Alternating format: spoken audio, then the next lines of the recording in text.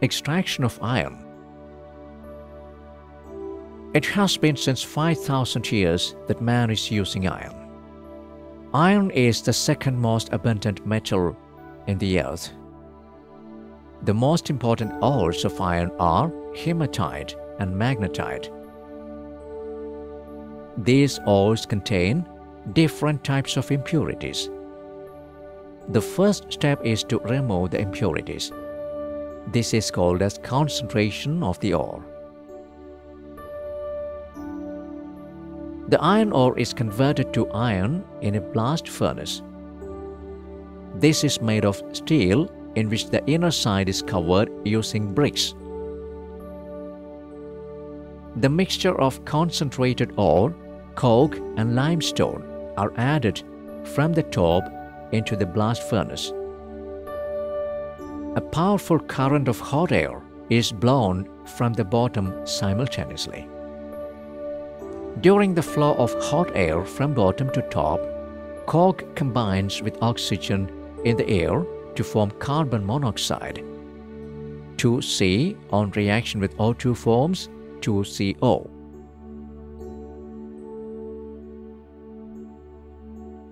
Due to this reaction, large amount of heat is released, and thus the temperature of blast furnace increases to 2000 degrees Celsius. Carbon monoxide formed in the furnace reduces the ore. Fa2O3 on reaction with 3CO forms 2Fe and 3CO2. At high temperature, calcium carbonate decomposes to form calcium oxide and carbon dioxide.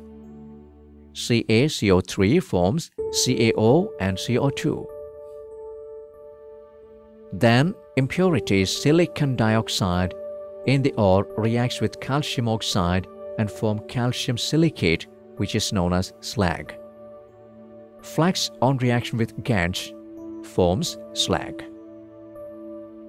CaO on reaction with SiO2 forms CaSiO3.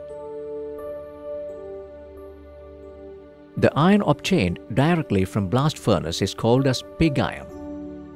It contains carbon, sulfur, phosphorus, manganese, silicon, etc. in very small quantities.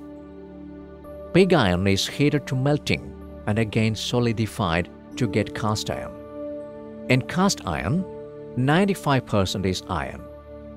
The iron which contains 0.1% to 1.5% of carbon is called steel.